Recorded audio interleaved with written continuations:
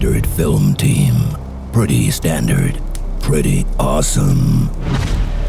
Hello and welcome back to yet another video with this guy. I've seen a bunch of videos with people making these awesome LED lights, so it got me inspired to make one of my own. Of course with a minimum amount of effort, because I suck.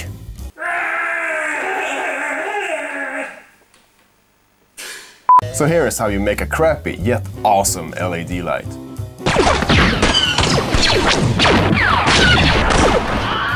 First you get an RGB LED strip.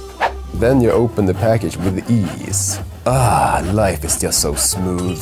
Now you have a strip, remote control, and a power adapter ready for action.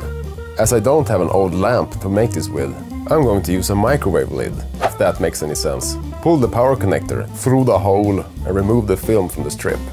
Now you just stick it on there, and you're quickly gonna regret that you took something made of plastic. Yes, it doesn't stick at all. Finally, plug in the power adapter. Fan! Who needs glue when you got tape? As the lid is transparent, I'm just going to cover the whole thing with aluminum foil to get some more reflection. Glue clamps for easily mounting the lamp onto that crappy tripod you never use. Now push the button. So many colors, so many choices in life. You could also adjust the intensity of the light, which is pretty handy. However, the rest of the functions are pretty useless. The flash function could be useful, I guess. So, enough talk, let's do this.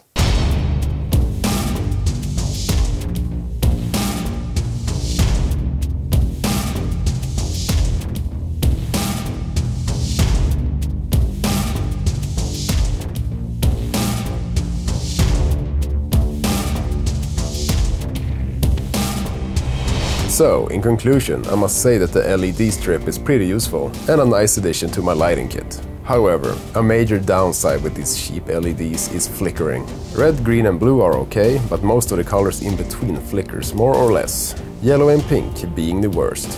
I've increased the shutter speed just to make it more visible, but if you shoot with a normal shutter speed and just use it as a fill or a backlight, I think most colors are going to look decent enough. Thanks for watching and please subscribe for more random videos. Hej då! LED. LED. Fan och LED. Ligg! So I thought to myself, I've seen a bunch of videos with people making these awesome